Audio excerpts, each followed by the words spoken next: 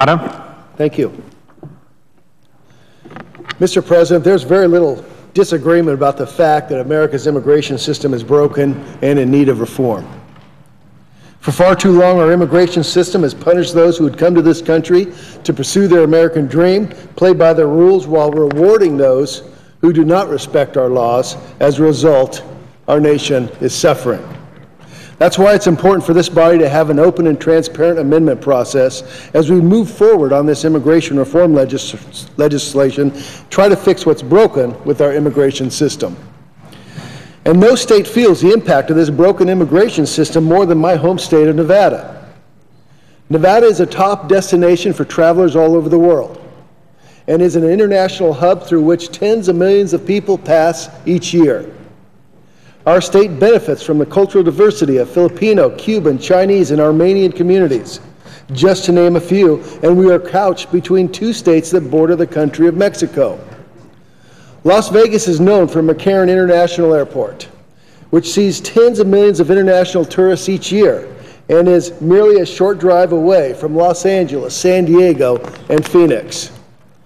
Nevada's unique location leaves it highly vulnerable to our flawed immigration system and open to this exact same problems faced by other southwestern border states like Arizona, Texas, California, and New Mexico. But despite the fact that Nevada is, in many respects, a border state that copes with the exact same immigration problems facing states like California, this bill in its current form excludes Nevada from the list of states that are eligible to join the Southern Border Security Commission. So my amendment, Heller 1227, would include Nevada with other southwestern border states whose governors would comprise the Southern Border Security Commission. This amendment ensures that the commission created in the underlying bill is fully representative of issues affecting southern border and southwestern states. Although Nevada does not touch the southern border, its current demographics and state issues are reflective of other southern border states, and Nevada should have a voice on this commission. Mr. President, the problems of our immigration system are not simply geographic problems of latitude and longitude. They impact my home state in profound ways. I encourage my colleagues to support this common sense amendment. As I've said, this immigration reform legislation is important, and we have an opportunity to provide much needed solutions to the problems with our immigration system. But we must also ensure that the bill does not make matters worse by creating more confusion and placing heavier burdens on the economy and on the American people. My home state, Nevada, continues to lead the nation in high unemployment, bankruptcies, and foreclosures. It's absolutely critical that this immigration bill does not hinder Nevada's already struggling economy. That's why I filed two amendments, Heller 1234 and 1235, which will help to safeguard Nevada's recovering tourism industry in a way that meets our nation's border security needs. The bill before us today mandates the implementation of an entry-exit system that will include a biometric data system for all ports of entry, including the 10 highest volume airports. The implementation of such a system is long overdue in order to comply with current law, but we can take steps to make sure it does not negatively impact international travel. While I firmly believe that we need to process our visitors both in and out of this country safely and securely, it is also essential that this mandatory exit system not cause increased delays at international passengers at high-volume airports like McCarran International Airport in Las Vegas.